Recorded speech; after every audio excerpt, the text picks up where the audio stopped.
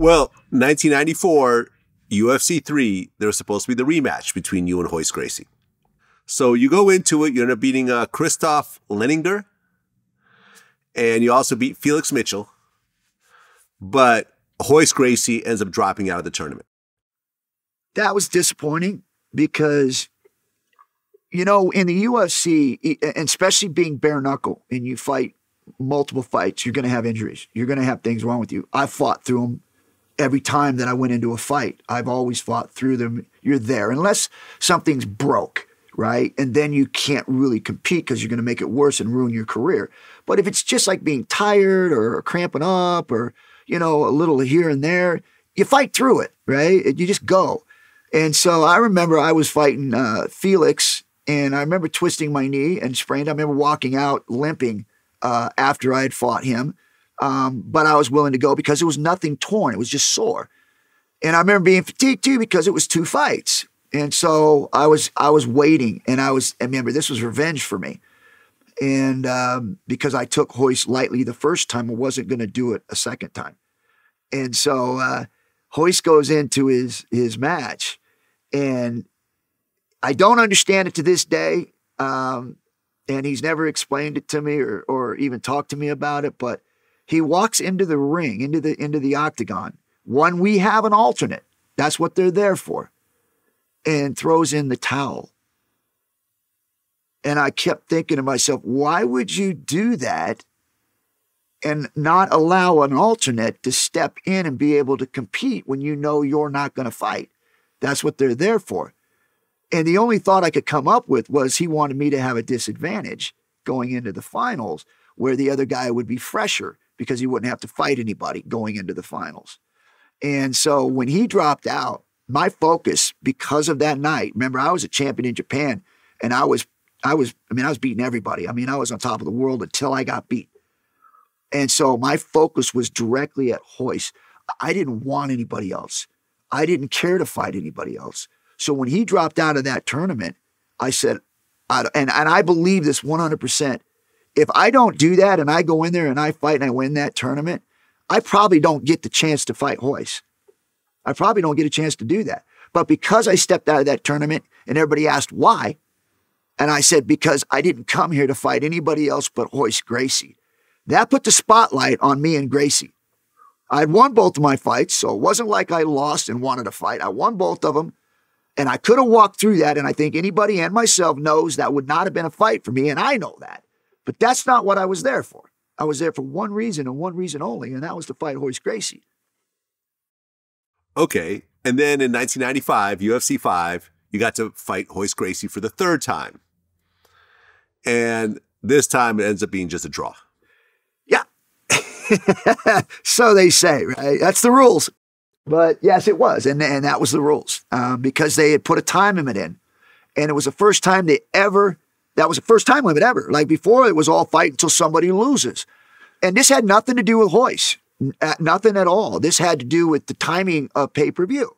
The blocks were going longer, and I guess the fight before that, it went longer than it was supposed to, and people lost pay-per-view, and people were mad, and so they came in with this thing about having blocks and where you've got to have so much time, and so they came in and actually announced the time limit. The only problem with that was I'm not sure why they waited to tell me the day before the fight because it was a huge disadvantage for me not knowing that there was a 30-minute time limit because then I would have been able to train a little bit differently and more explosive because I knew that there was a time limit and I could go harder after him because I knew that 30 minutes, there was a time. It wasn't forever. And if I don't finish him, I'm not going to gas out. And so I trained for a 3-hour fight. And I would be in the gym and I would be going with a guy every 5 minutes. There would be a fresh guy coming in. And I would go for 2 hours and just get my conditioning up so that when I went in against Royce, I was not going to gas and I could push him where I wanted him to go, wear him out, and then beat him at his own game. And that's hard to do because he had 25 years of experience on me. I only had 2 years in this, and he was 25 years with 50 years of his family behind doing exactly what they were doing. And it was a promotion for Gracie Jiu-Jitsu, which was intelligent. I mean, incredibly intelligent for them to do that. But I knew what it was, right? And I knew I was at a disadvantage when it came to this style. So I had to go in there and make sure that I was in great conditioning and pushing past his conditioning. And I did just that. The only problem is they put the time limit in there, and I wasn't able to fulfill what my training and what I was doing to go out there to defeat him. But I felt like I showed well enough to really put myself as the number one fighter in the world, which I did, which after that fight, I was ranked the number one fighter in the world after that. So, but yeah, so that was another kind of little kink in the Royce Gracie and Ken Shamrock trilogy.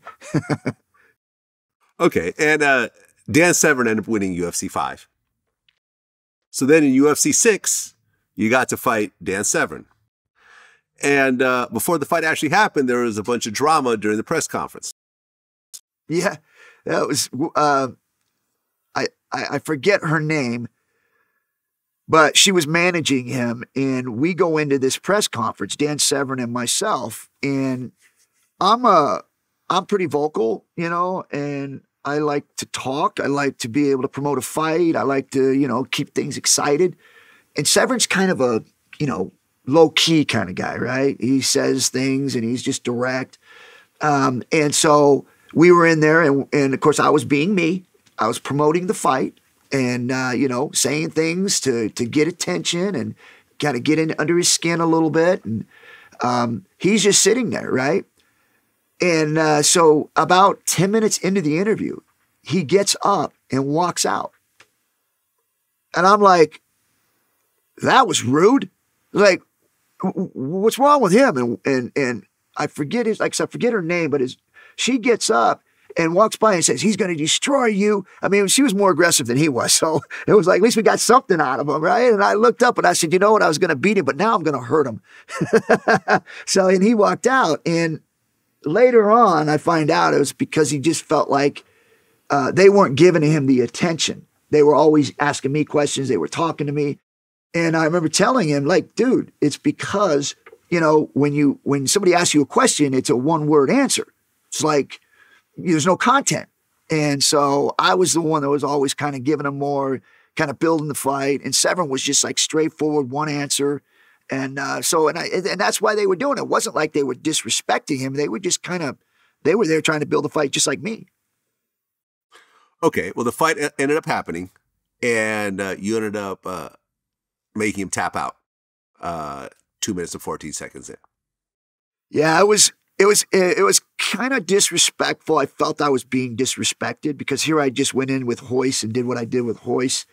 And my career prior to that and things that I had done. Here I was probably at the time, probably the number one ranked fighter in the world. Severn just won, I believe it was 2 Ultimates, or maybe it was 1 at the time. I don't remember. It was 1 because I fought him after he won the second one. So he comes in and he's listed as the champion. And I'm listed as a shoot fighting champion. And I'm like, what happened here?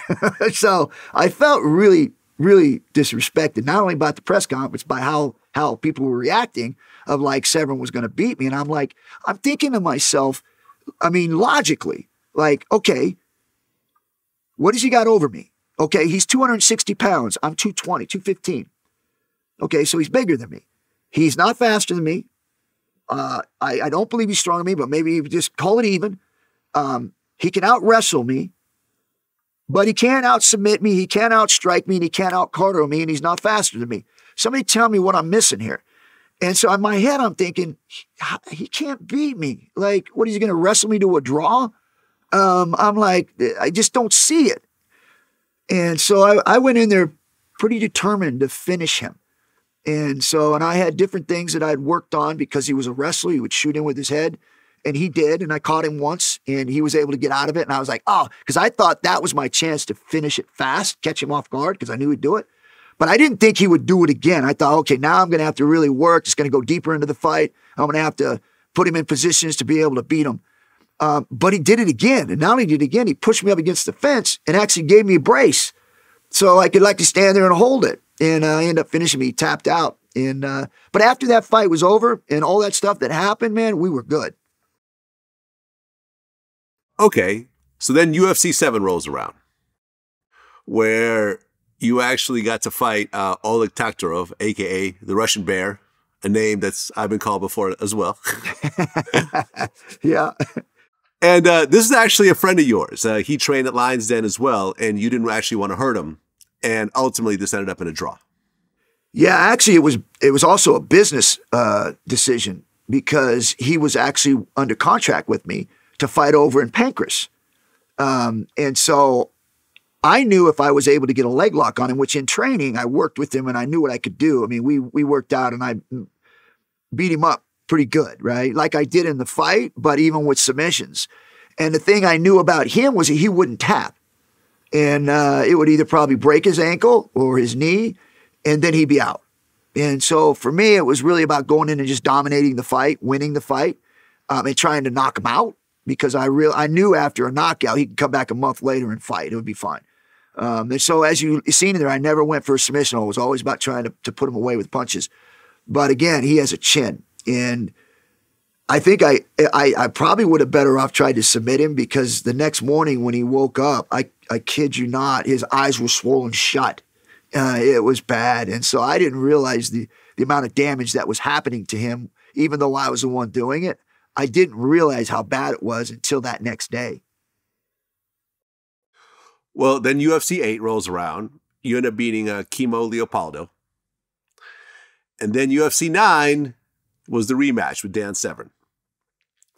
But before the match actually happened, the city didn't actually want the fight in the city and try to shut down the entire event.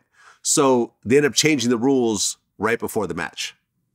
Yeah, it was chaos because everywhere we were going, we were having problems being able to put fights on because it was a political fight going on every time we went to a city. So they were spending a lot of money trying to keep things right. But me and Severn got there and it was going to be another one of those fights. And because I had, and Severn too, I found out later on too, Severn had issues too before this fight. So we were both handicapped. And, but I had a meniscus tear, which is not anything that's detrimental because it's just a tissue in your knee that clicks and catches, but it's painful. It's difficult to shoot without having a lot of pain. So I had that going on, and then I had a cracked rib. So my whole point was that I was going to, knock Severn out. I felt like I had hands. I have good defense to a takedown. My whole strategy was to go in there and knock him out. So we get to the fight, and of course, we know there's always something happening of trying to close the thing down, right? But they always win, and we do the fight. Well, it wasn't but 2 weeks prior to that, they had this fight over in Canada, just over the bridge. And they did a fight, and they were told the same thing, right? No punching. Like, you can't punch. It's like, what? Like, this is not a grappling tournament. This is an MMA. It's like, how do you do this without not punching, And so, but the guys did it. And so a couple of them got arrested over in Canada because they did it anyways. Well, and this was in Canada, not Detroit. So we were good, we thought. So they come to us and they tell us, hey, you guys can't, they're saying that we can't punch unless we wear gloves. It's like, okay, that's not happening. And so they said that, you guys could go in there and, you guys kind of do what you're going to do. And that if you punch somebody, the referee's going to warn you. And he's going to warn you, he won't disqualify you. He won't take any points. He's just going to keep warning you. And that we are going to fine you and collect the payment whenever needed, like whenever we decide to. So a lot of stuff was talked about, and they weren't going to do anything. They were going to let you punch. I had a group home for kids. I was teaching kids that they could, from my experience, that you could do whatever you want in life as long as you stay within the rules. And so now I'm being told that we have an organization backing you on breaking the rules, but the actual law itself isn't going to be behind the organization. The organization's not going to get arrested. I'm going to get arrested. And it's going to be all over, and I'll lose my license for having this group home where I'm trying to help at-risk kids. So I had a lot weighing on me, and I was like, I was backing out of the fight. I was going to not fight because, first of all, I already knew I had some things that were hindering me. I was going to do the fight anyways because I felt like I could still win the fight. But when they took away the striking, it literally left me with nothing. Like I couldn't roll. I mean, it was too painful. So I thought to myself, I'm not going to fight. Well, then my dad comes to me and said, dude, they sold this place out. They're going to reimburse tickets, you know, and so the whole organization came into my room and they were all telling me, dude, we got to fight. It's like, I mean, basically pressure. So I did the fight. Severn had the same issues. I mean, like, he had issues going on with him, and he can speak for himself, but he wasn't 100%. And so when we went into this fight, first of all, not being able to do what we want to do fully, and two, we were limited on in what we can do. Like, for instance, they wouldn't let you punch, but if you do, in the back of our mind, we're going, we going to go home? Like, we're going to get out of here? So it was, but that, again, these are things in the end, towards the end of the UFC, that Bob Meyerowitz and the UFC were dealing with constantly when we were going to every city. Okay. And that ended up with a loss for you. It was a split decision. Yeah. Let me talk about it. That was the worst UFC fight in the history. I'm including to this date. It's the absolute worst fight by any two individuals in UFC history.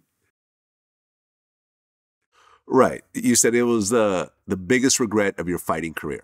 Oh, it was huge because I should have stood on what I believed in. I should have stood my ground and said, no, I'm not doing it, because I cheated the fans. They didn't get to see a fight. They got to see two guys out there dancing.